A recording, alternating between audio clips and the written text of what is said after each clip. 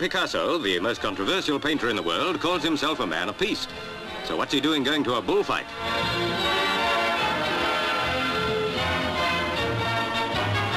But this is a different kind of bullfight, a bloodless one, where no bulls are killed and nobody gets hurt, if he's careful.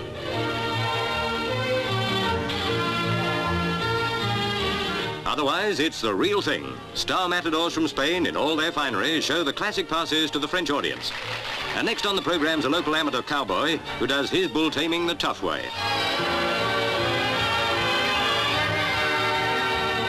Did we say nobody gets hurt? Here's one chap who seems to be asking for it.